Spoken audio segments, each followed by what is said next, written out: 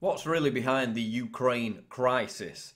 Now, while this is not meant to be a comprehensive overview of the unrest, it will serve as a useful primer. After all, it's a YouTube video, it's not an essay or a book. The main driving factor behind the uprising in Ukraine, and one that's been buried as a footnote by the corporate media, as would be expected, is that this is yet another faux revolution instigated by Washington in an attempt to geopolitically isolate Russia as part of NATO's encirclement of Moscow. You may remember back in 2004, Viktor Yushchenko, the Orange Revolution in Ukraine, which of course was accomplished, as is widely acknowledged now, with the aid of the Washington establishment, and specifically the National Endowment for Democracy, Freedom House, and George Soros's Open Society Institute, instigating these faux protests as an act of regime change. And lo and behold, one of the major protest groups involved in this uprising, you call it a protest group, it's actually a very violent organisation, Spilna Sprava, translated as the Right Deed, which is an Open Society Institute supported and funded group. So one of the major protest groups behind this uprising, funded by George Soros. Now, just as with all military adventures, faux uprisings, and instigated acts of regime change, you have a viral YouTube video to back it up. Remember the Kony 2012 scam? Well, now we've got the I am a Ukrainian scam. This is a video which has already achieved 1.5 million views on YouTube. This attractive woman explaining the grassroots credibility of the Ukrainian protest movement. But if you actually have a look at who's behind this video, it's the same people who were involved in the 2004 uprising backed by the Washington establishment. Go to the author of the video and it explains that it's straight out of Stanford University. It's funded by a Moroccan prince, and it's inspired by the work of Stanford University's Larry Diamond. And Larry Diamond's an interesting character because he's involved with, yes, you guessed it, the National Endowment for Democracy, the same group that was involved in the fake 2004 revolution in the Ukraine, which saw Viktor Yushchenko come to power at the behest of the Washington establishment. So we have viral YouTube videos created by people linked to the very entities that were behind the 2004 faux revolution, which again saw Yushchenko come to power, an act of regime change. So again, they put this attractive Ukrainian woman up there to afford the protest movement credibility and legitimacy. Because if you look at the actual actions of the so-called protest movement, they've been anything but. And just as the so-called protesters in Libya and Syria were dubbed demonstrators before they started blowing up universities and seizing tanks and using anti-aircraft missiles, the mass media is portraying these Ukrainian demonstrators as protesters while they violently seize government buildings and police stations. Now, I don't care what side you're on, even if you support this so-called protest movement, how do you think the US government would react if, quote, protesters in the United States, armed with weapons, started violently seizing control of police stations and government buildings? Do you think that they'd be softly catchy monkey with them, or would they completely obliterate them? Well, obviously they would. And yet, of course, the characterization of these protesters as demonstrators and protesters, when in fact, even if you agree with their cause, you have to acknowledge that they're violent revolutionaries and in some cases militants. Because unlike the attractive Ukrainian woman in the fake viral YouTube video, this is not a protest. It's an act of regime change. And these protesters, many of them who are even unaware of this, are mere pawns in a bigger game. The protesters are being paid cash money to maintain their demonstration and occupation. Where's some of that money coming from? It's coming from the $5 billion that the United States government invested to, quote, help Ukraine achieve these and other goals, according to US Assistant Secretary of State for Europe, Victoria Nuland, at a National Press Club conference, December 13, 2013. And what were those goals? Well, it was to achieve a, quote, good form of government. Now, according to Victoria Nuland, what does a good form of government represent?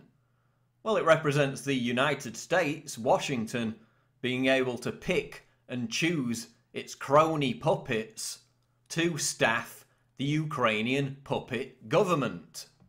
Because, of course, Nuland and top diplomat Jeffrey Pyatt were caught in a leaked phone conversation discussing on which politicians they would choose to run the Ukrainian government after the phony revolution achieved its goal of regime change. He's now gotten both Seri and Ban Ki-moon to agree that Seri could come in Monday or Tuesday. Okay. So that would be great, I think, to help glue this thing and have the UN help glue it. And, fuck the EU.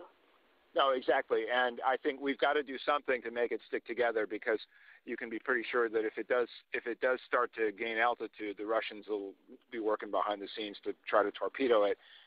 Now, after this emerged, Nuland did not apologise for the fact that she was caught conspiring on how to overthrow an elected government. She apologised for being rude to the European Union. Which gets us back to the crux of the issue, which is the fact that these protests started after Ukraine rejected an economic deal with the European Union in favour for one with Russia. And this is what prompted many of the Ukrainians living in the west of the country, who genuinely do hate Russia because of its past, to start these protests. So many of the initial protests may have been genuine people expressing their grievances. But why they would want to side with the EU is baffling. They're complaining about corruption within the Ukrainian government, which is a fair point. But corruption is endemic within the European Union. The cost of the European Union's corruption on an annual basis is almost the entire GDP of Ukraine's whole economy. So yes, many of these protests started with genuine grievances against corruption within the Ukrainian government. But siding with the EU, which is one of the most corrupt institutions on the planet, is really not going to solve the problem of corruption. And neither is siding with Mr. Bomb Iran, John McCain, who visited Ukraine back in December, at the same time Victoria Nuland gave that speech about $5 billion being invested into the Ukrainian protest movement. McCain gave a speech saying we want to make it clear to Russia and Vladimir Putin that interference in the affairs of Ukraine is not acceptable to the United States. So while McCain, who of course supported the overthrow of Libya and attempted to do the same in Syria, backing jihadist terrorists in the process, he's saying that the Ukrainian government's decision to make a trade deal with Putin over the EU, an economic deal, was an interference in their internal affairs. I would say that Victoria Nuland's open statement, leaked conversation, conspiring to pick and choose Ukraine's future leaders, I would say that that's probably more of an example of interfering in a country's internal affairs.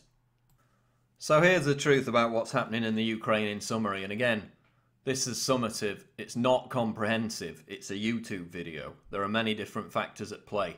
But the main factor at play is that this is part of the geopolitical isolation of Russia. It started off with Ukraine making an economic pact with Russia, and in the process rejecting the EU. That started some of the initial protests.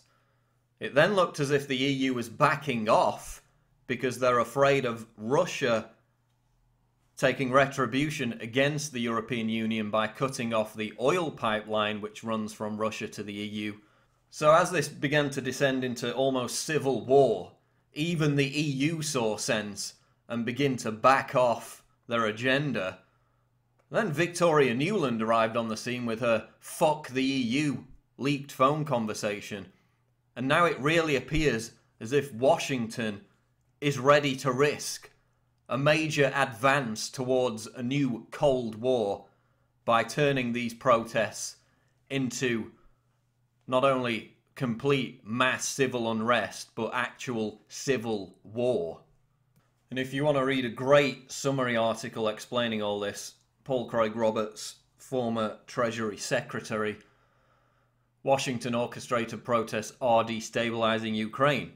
It's about the CIA, the State Department, NGOs, the National Endowment for Democracy, doing just what they did back in 2004, which is instigating this fake revolution and ensuring it turns violent and bloody as part of regime change to overthrow the Ukrainian government and to get one step closer to the Russian frontier, encircling Moscow with military bases as part of Washington's goal to impose hegemony over the entire world.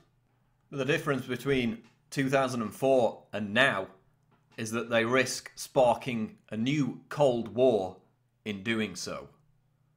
This is Paul Joseph Watson reporting for Infowars.com.